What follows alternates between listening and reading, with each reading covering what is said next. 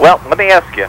Yeah. What is it like to take over a series or to join a series that so many people remember as something else? I mean, the olden days of Star Trek and now the next generation. Scary. Because I don't think any of us actually anticipated that it was going to take off quite in the way it did. Certainly we wanted it to. And but the odds, I think, were pretty much stacked against us. Trying to duplicate the success of another show, particularly a classic, was utterly unexpected. And but by this point in time, we've done over 80 episodes now. It feels real comfortable. Now, I had heard that this show was actually almost on network TV about 5 or 10 years back. They had tried doing it. Really? Yeah. They didn't contact me about that. Oh, well, I wonder why. I do too. Playing Data. Uh-huh. Do people at all think of you now as the Spock of the 90s, or? I don't know. You tell me. Do you think of me as the Spock of the 90s? Well, not really. I don't know. I like to think of myself more as the Schwarzenegger of the show, you know? How would you describe the character of Data?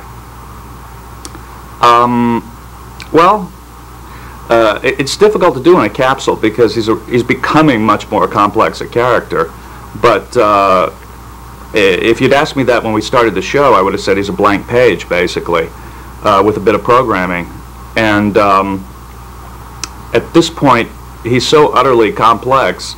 I really think there are times when I think Data may actually be human. He just doesn't know it. Now, I'd heard that this season you might be playing Data's, or last season, or one of the seasons, you're going to be playing Data's twin and his creator. Right. I actually have done that already, and it's one of the first episodes coming up this season. And what was that like? It was great.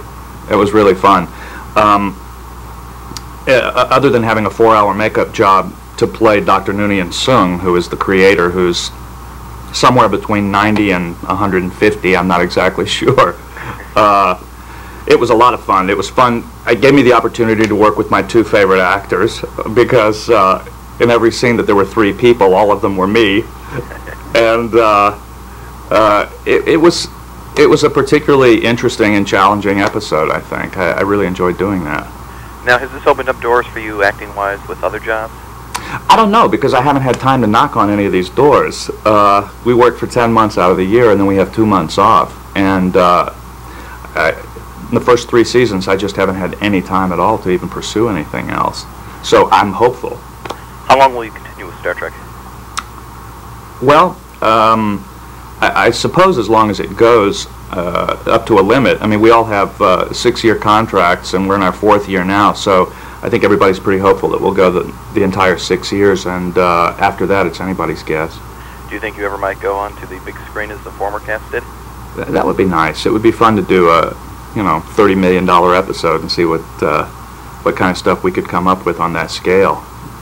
What do you think attracts people to Star Trek?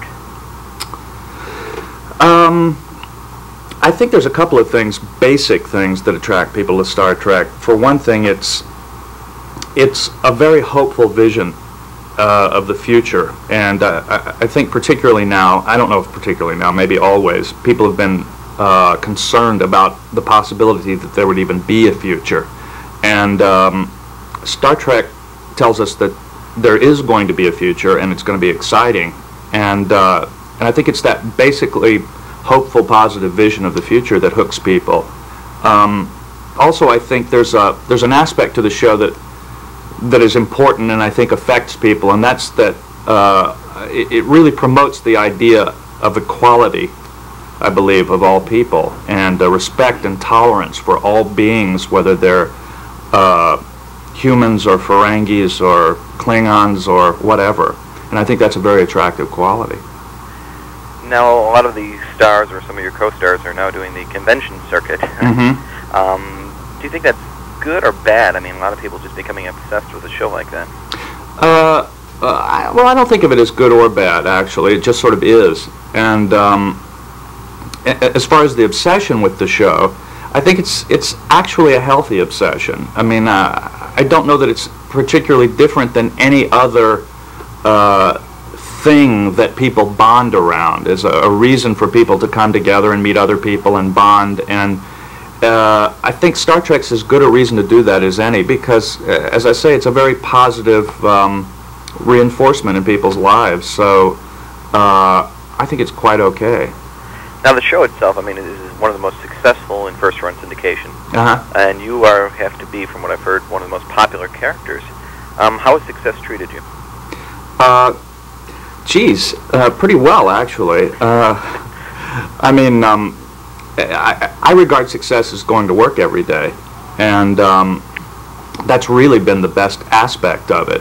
In terms of glamour and things like that, well, I haven't experienced that yet, but maybe once the show wraps and I actually have some time to go out into the world and find out what effect I've had, I'll find out. And what will be the future of Data and Star Trek? I really don't know. I don't write the show, and they pretty much determine what the future of the character in the show is going to be. But what would you like to see it as?